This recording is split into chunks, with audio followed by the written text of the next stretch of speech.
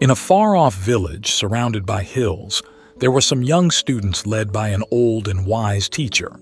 These students were eager to learn about wisdom and wanted to know what kind of qualities and behaviors they should avoid. One evening, as the sun set and painted the sky with beautiful colors, the boys gathered under a big tree. They had questions about the qualities and behaviors they shouldn't admire. A boy named Lisa asked, "Master, we've learned about the good qualities that make a person wise and virtuous. But can you also teach us about the qualities and actions we should stay away from, those that don't deserve our respect?" The master, with his calm presence, nodded and began to share his wisdom. He explained that respecting someone means recognizing their good qualities, but it's just as important to understand what should not be respected. He then shared 3 qualities or actions that should not earn their respect. The first thing that's not worth respecting is arrogance. Arrogant people act like they're better than everyone else. They don't listen to others or learn from them because they believe they already know everything. This makes it hard for people to be friends with them. It's not good because it stops them from seeing different points of view and growing as a person. To be wise, you need to be open to learning and improving. Arrogance prevents that and keeps you from making meaningful connections and gaining insights from others. The students were listening carefully and ready to hear about the second quality. Another thing not worth respecting is dishonesty. When someone is dishonest, it means they don't tell the truth and often twist things to benefit themselves. This can harm trust and ruin relationships. Trust is super important in any relationship, like with friends, family, or co-workers. When someone is dishonest, trust is broken, and the relationship gets weaker. Dishonesty doesn't just affect trust. It also hurts the whole community and society. It can create a culture of lying and make it hard for people to work together.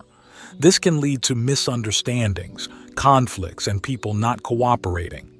Honesty is a good quality. People who are honest are seen as reliable and trustworthy because they always tell the truth.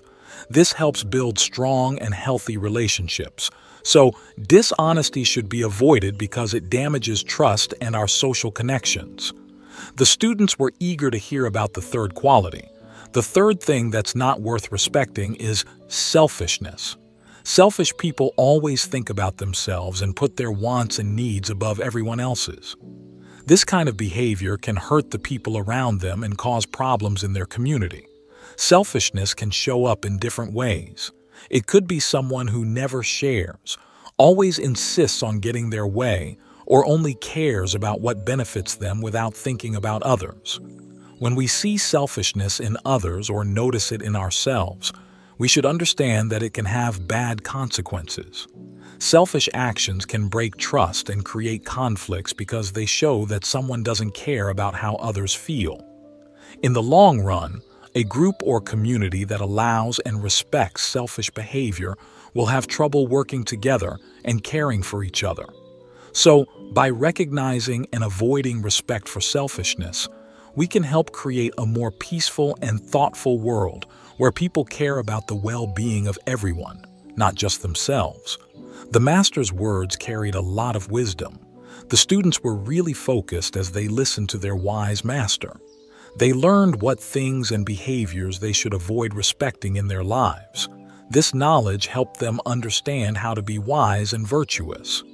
The students felt a big change in how they saw things after learning from their master. They realized that avoiding these 3 bad qualities and actions was just as important as embracing wisdom and being smart. They left that evening feeling happier and with a clearer mind. In the following days, the students started using what they learned from the master in their lives.